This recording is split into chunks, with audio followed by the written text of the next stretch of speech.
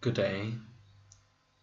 Today we want to look at organizational ecosystems.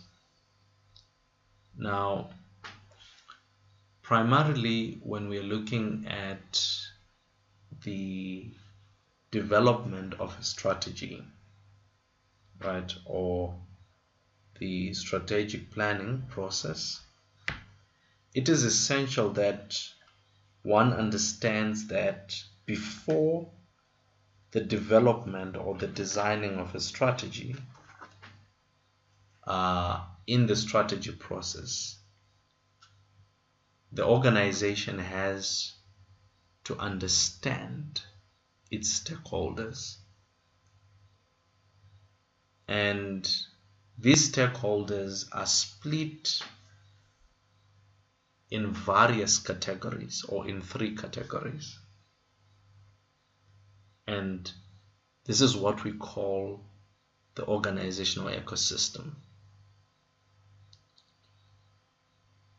The notion here is an organization does not operate in isolation.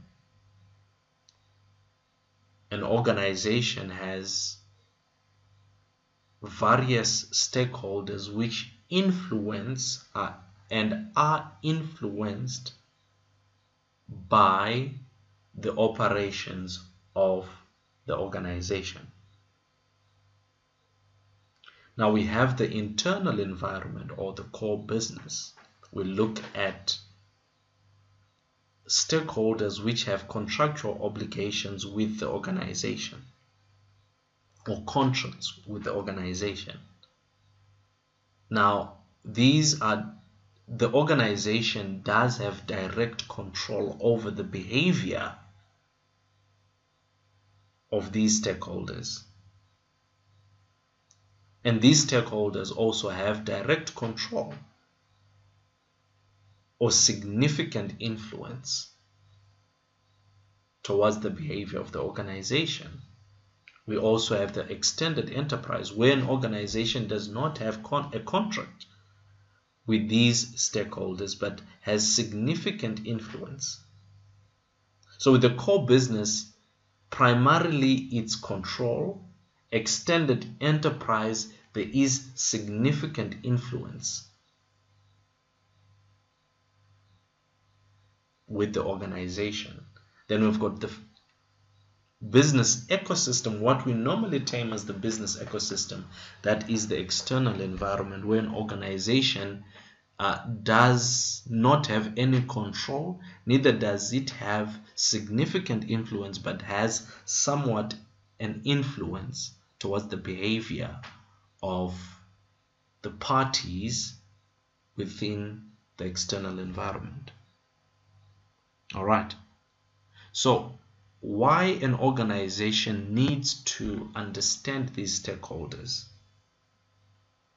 is because at the end of the day, the decision that the strategies that the organization design and implement should somehow benefit these players so that the organization may also benefit from the decisions of these players.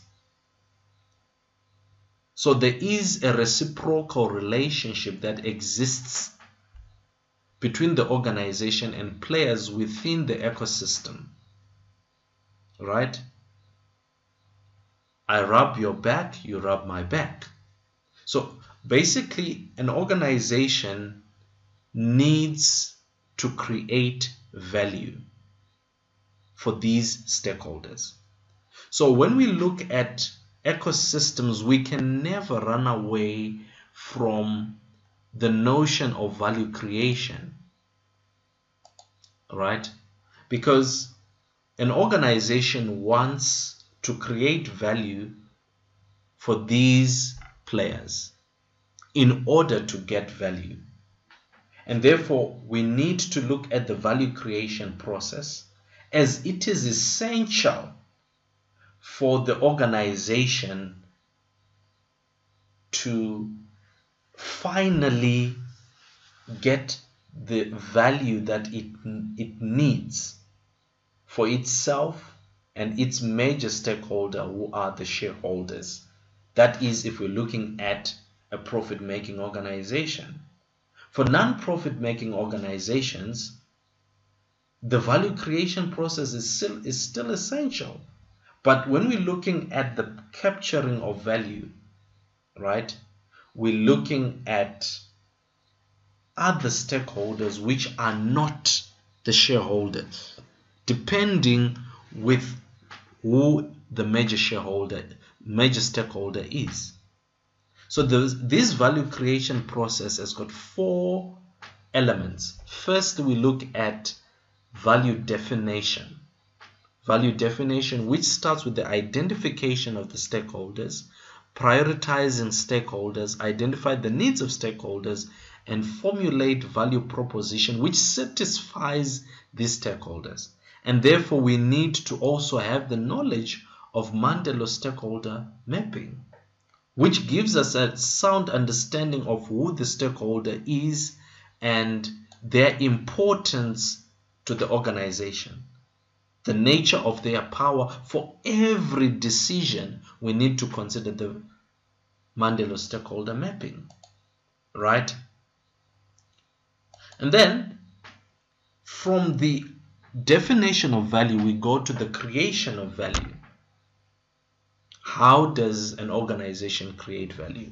We need to consider who should we partner with, what resources should we have, the processes, the activities, and the outputs that we should produce, and how to deliver this value, which is the third component, through channels and various segments. And lastly, we need to consider the capturing of value. In order for an organization to capture value, it must have an understanding of its cost model and its revenue model. The difference thereof will give you a profit. And we need to decide as an organization how to share that value. Okay, so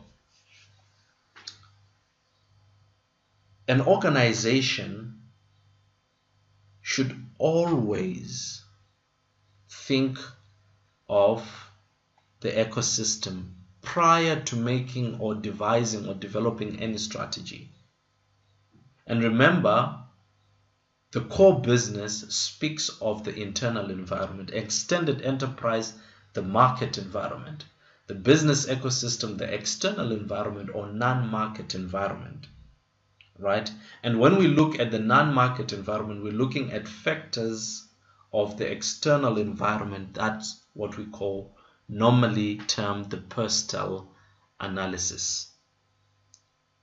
And therefore, we can never overemphasize the importance of organizational ecosystems